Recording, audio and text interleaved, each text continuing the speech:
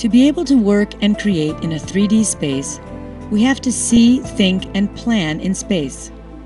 Yet most of the time, the tools we use for this kind of thinking are two-dimensional, a paper and pencil.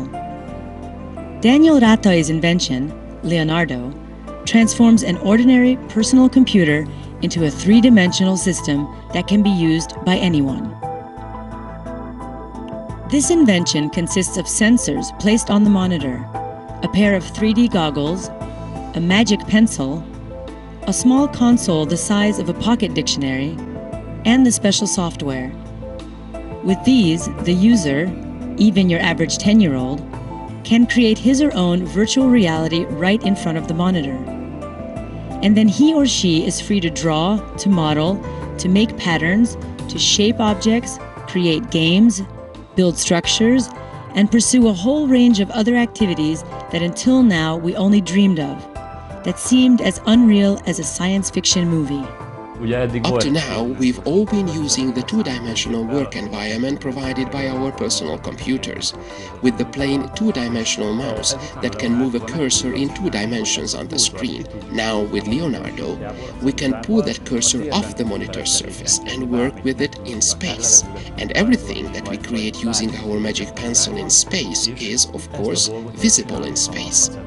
So, in effect, we gain access to a fully three-dimensional working environment.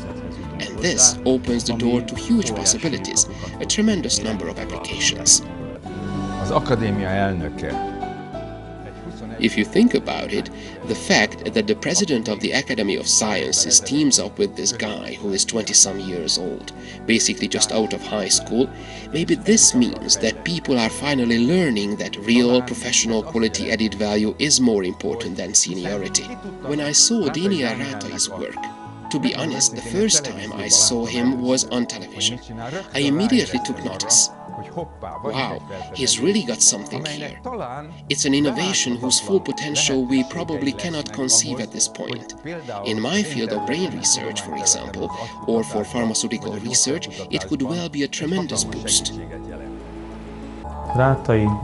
our profession, Leonar3Do is a real treat. His thought processes don't follow the usual well-worn paths. Instead, he took an abstract idea and made it into an actual working prototype, thanks entirely to his own personal effort and that of his family. This is unusual in our profession.